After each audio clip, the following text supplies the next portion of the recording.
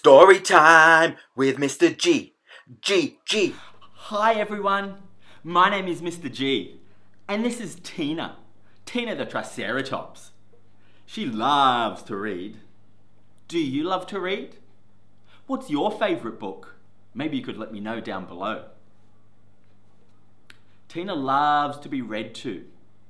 It's important that we're read to, just as it's very important to read a book. So Tina's chosen a very special book, one that she likes very much and has a very good message inside. Tina, would you like me to tell them what book we're reading today? She said she'd love for me to tell you what book we're reading. Today, we're reading 10,000 Dresses, a story by Marcus Ewert, illustrated by Rex Ray. Tina, you have a seat here and I will read you the story. 10,000 Dresses.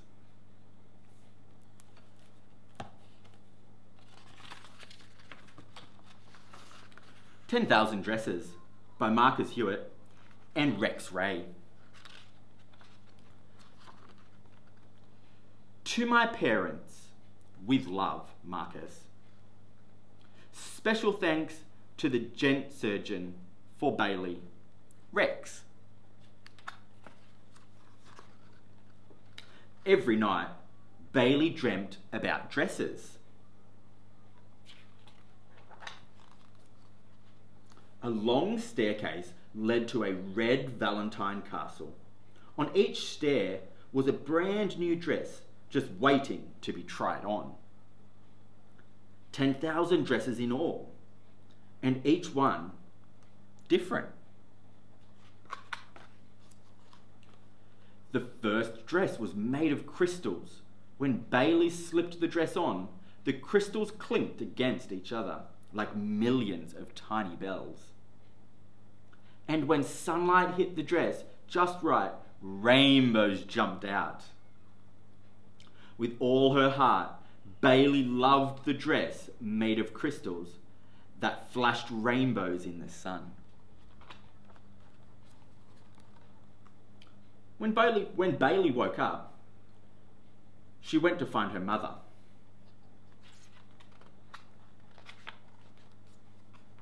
"Mom, I dreamt about a dress," said Bailey.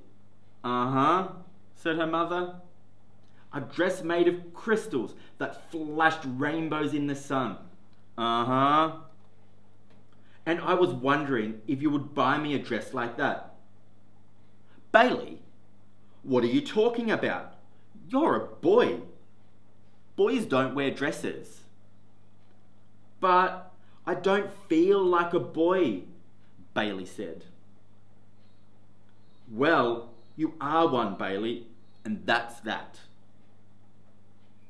Now go away and don't mention dresses again." Bailey went to her room. Now she would never have a dress made of crystals that flashed rainbows in the sun. That night, Bailey walked right past the crystal dress and went to the second staircase. There was a dress made of lilies and roses, and when she slipped it on, she saw that it had sleeves. She slipped it on. She saw that the sleeves were made of honeysuckles. Bailey picked a few of the blossoms to taste the little drops of honey. With all her heart, Bailey loved the dress made of lilies and roses with honeysuckle sleeves.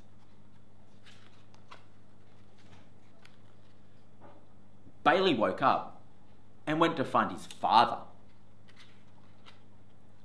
He was in the backyard pulling up the weeds. "Dad, I dreamt about a dress," Bailey said. "Uh-huh," said the father. "A dress made of lilies and roses with honeysuckle sleeves. Uh-huh. And I was wondering if you could grow me a dress just like that." "Bailey, what are you talking about? You're a boy, and boys don't wear dresses. But I don't feel like a boy, she said. Well, you are one, Bailey, and that's that. Now go away and don't mention dresses again. Bailey went to her room. Now she would never have a dress made of lilies and roses with honeysuckle sleeves.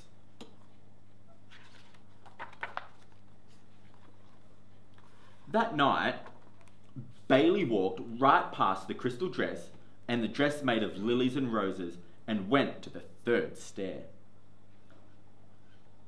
There was a dress made of windows. One window showed the Great Wall of China and another the pyramids. Well, with all her heart, Bailey loved the dress made of windows, which showed the Great Wall of China and the pyramids. Bailey woke up and went to find her brother.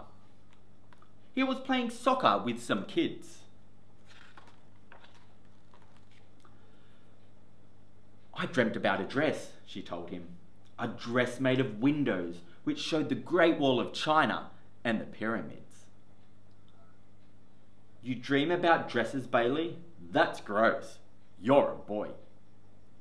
But, Bailey said, but nothing. Get out of here before I kick you. Bailey ran and ran. She ran all the way to the end of the block until she came to a house with a big blue porch. An older girl was sitting there with needles and thread, old sheets. What are you doing? Bailey asked. Making dresses, said the big girl. But it's really hard. Mine all come out looking the same. Maybe I can help, said Bailey. Bailey told Laurel, the big girl, about the dress made of windows which showed the Great Wall of China and the pyramids. That's awesome, said Laurel. But how do we make a dress out of windows? Well, use old mirrors instead, said Bailey. Together the girls made 2 new dresses, which were covered with mirrors of all shapes and sizes. These dresses don't show us the Great Wall of China or the pyramids, said Laurel. No, said Bailey. They do show us ourselves. You're the coolest girl I've ever met, Bailey said Laurel. Hey, do you think you can dream up more dresses? Bailey grinned. I think I can dream up 10,000. The end. 10,000 Dresses is a special story, isn't it? It's about a boy who wants to wear dresses, and that's okay. Everybody is different, and everybody is unique in their own way. Don't be too sad or upset. If you feel like you want to wear dresses, or if you're a girl and you feel like you might want to wear shorts or something a bit more boyish, that's okay. One day you'll be able to celebrate who you are, and the world will support you and love you.